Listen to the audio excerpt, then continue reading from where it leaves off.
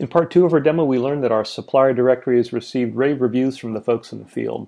They're thrilled with their newfound ability to access data via their mobile devices, previously only accessible sitting in front of the actual back-end systems in the office. And they've already got a change request for us. It turns out that their back-end supplier system only has room to store a single phone number associated with any given supplier. And of course, they've got multiple contacts with each supplier, so they've been maintaining a master contact spreadsheet to work around this limitation of the back-end system. So they've asked us if we can incorporate the data in that spreadsheet into their new supplier directory. So we begin by dragging and dropping the supplied spreadsheet onto our data palette. And watch the stars flying around. There's the magic happening.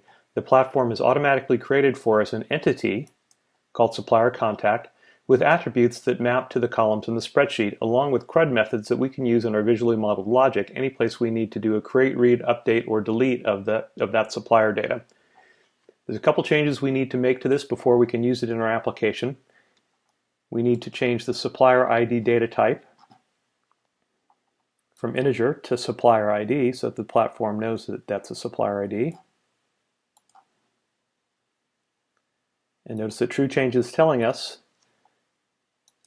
that we have a structure that needs fixing as well. So we'll change the ID field in our structure to supplier ID, and we've got a publishable application. So now we're going to drag and drop our supplier contact entity onto our data tab, and notice that we've got a relationship created for us that's going to result in all the SQL being generated correctly. So let's go to our interfaces tab, go to our main flow, go to our supplier show screen, and we're going to create a record list using the scaffolding once again to display supplier contact data for this supplier. And we're going to tune this up a little bit. We're going to delete this column because we don't want anyone to be able to delete our supplier contact data. We'll make the visible attribute of this link false. We could also have enclosed it in a conditional box like you saw in the last demo. And we don't care about people being able to add supplier contact data from the field, so we're going to leave that link there for all the users.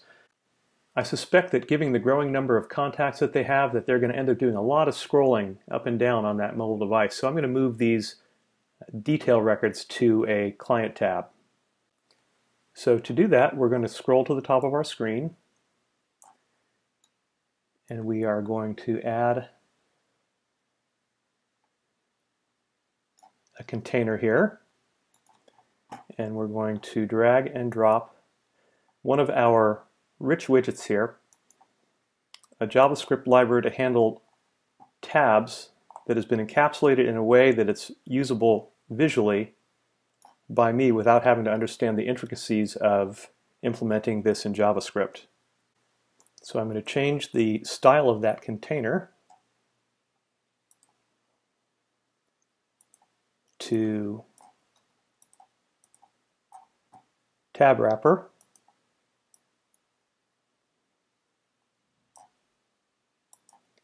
and I'm going to add containers for each of my detail lists within this tab wrapper. So I'm going to add 3. I'm going to add 1 for each of our detail lists and 1 for the detail itself. And I'm going to change the style of those to tab body. And let's give it a title. And we're going to call the first tab the detail tab. That's where we're going to display the details of our supplier.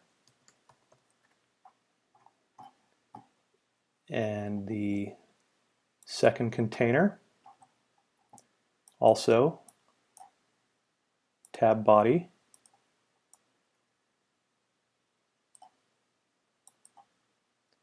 And give it a title. And this is where we're going to put the products. So we will call that products. And once again,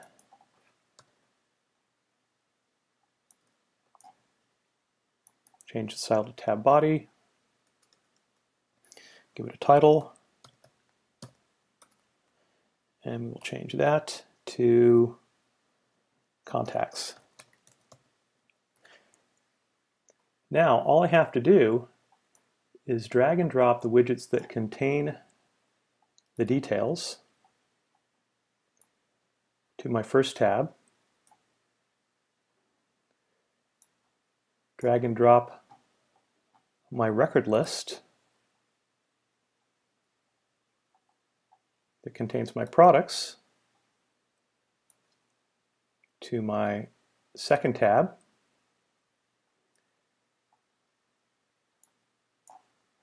we missed part of it there. Let's drag and drop that whole tab table wrapper. There we go. And we'll do the same thing for our supplier contacts. Dragging that to our third tab. Now let's put it in mobile preview mode and publish.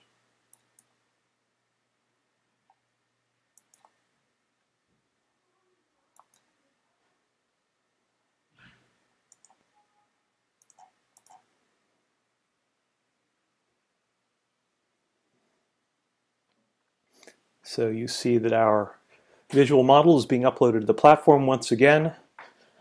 It's being compiled into optimized C# .NET code. New SQL scripts, rather DDL scripts, being generated and applied to the database server to create the supplier contacts entity and the relationships to the supplier entity from the supplier portal extension, and all the relevant pieces deployed instantly to our web server.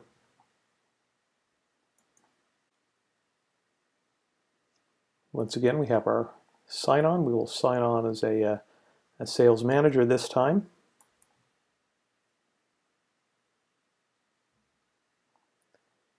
Click on to Allied Biscuits,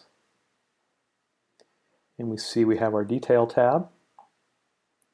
We have our Product tab, displaying the link to enable me to add new products because I am a manager. Remember, that doesn't display if you're not a manager. And my contacts. And with just a few more minutes work, we've incorporated data that lives in a spreadsheet into our application. From that spreadsheet, we've created the data model, the bootstrap logic to populate the corresponding data table with the rows from the spreadsheet, created tabs to manage that new supplier contact data, moved our product and our detail data to corresponding tabs as well, all within just a couple of minutes.